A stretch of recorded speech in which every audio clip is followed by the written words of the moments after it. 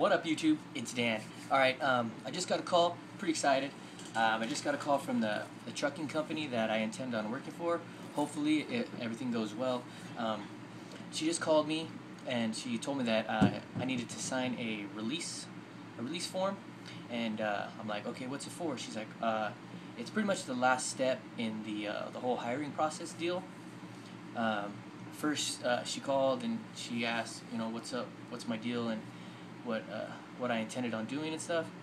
And I told her that I wanted to drive. Pretty much, she said, do you want to do the whole 48 states? Do you want to do the western states, or do you want to do something like local or what? I was like, man, sign me up for everything. I'll do the whole 48 if I can, And she's like, all right, cool, we'll sign you up for that. So first, they went through the whole. But I won't even talk about that. But today, all she called for, she was like, hey, I need you to sign this release form and fax it to me so that I can contact your truck driving school, and we'll get that information, and then after that, we'll set up your orientation. And I was like, sweet. So I'll be receiving that in the email, and then I'm gonna go fax it to her this weekend. Now, I was asking her questions about the orientation and stuff, and she told me, she's like, all right, pretty much we'll give you a bus ticket. Okay, yeah, I'm here in Southern California. So she's like, yeah,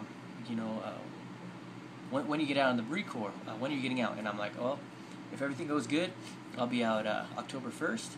And then she's like, all right, so we're still on the plan for October 9th orientation, right? I'm like, yep, I'm down. As long as everything goes good and I get out of the Marine Corps. And so I was like, so what's up? How's it going to work? And she's like, all right, well, we will verify everything's good and you're out, and we will get you a bus ticket. You'll be take a bus to Phoenix, Arizona, where I will be staying at a hotel for 3 days and doing the orientation. The urinalysis, whatever little, maybe they said they're gonna have like a little skills test. And whatever else they got, maybe there's like some physical or something, I don't know, but probably signing paperwork and stuff. So that's what's gonna happen. So hopefully October 9th, or maybe the 7th, or probably the 7th or 8th, whatever, I'll be on a bus headed to Phoenix.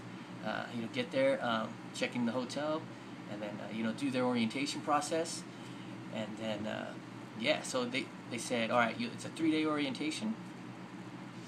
You will be paid, I believe it's $60 a day, $420 a week. I'm like, all right, that's cool, it's something. And so I was like, so 3 days of orientation, then what? And she's like, well, it's really up to you, really, how quickly you want to get through the training and stuff. And I'm like, send me, I'm down, let's do it. And so she's like, all right. So usually what we intend to do, we try to do, as soon as the orientation is done, we try to hook you up with the trainer, your mentor, and you're gonna go out on the road with him. And and I was like, so how long does it take? She's like, either 2 or 3 weeks, depending on you, if you're trying to go home on the weekend or something. And I'm like, no, I'm not trying to do all that. I'm trying to get it done, and so I can go solo and do my thing, and start earning some money. And she's like, yeah, okay. So she's like, all right, so for the most part, boom, 3-day orientation, we hook you up with a mentor. Now, if there is not a mentor available, we'll give you another bus ticket back home, and when a trainer becomes available, he'll come pick me up, and then I'll be on my way. And so go do that 2-3 week training, whatever it takes, and then hopefully I go solo, they give me a truck, and then I'm going to be cruising. So pretty excited. Hope it all goes well, and I'll keep you guys updated on everything. This is pretty cool, pretty exciting adventure. Next step, next chapter of my life. So we'll see what's up. So thank you guys for watching. Tune in. I'm gonna give you updates as it goes, and you guys take care, man.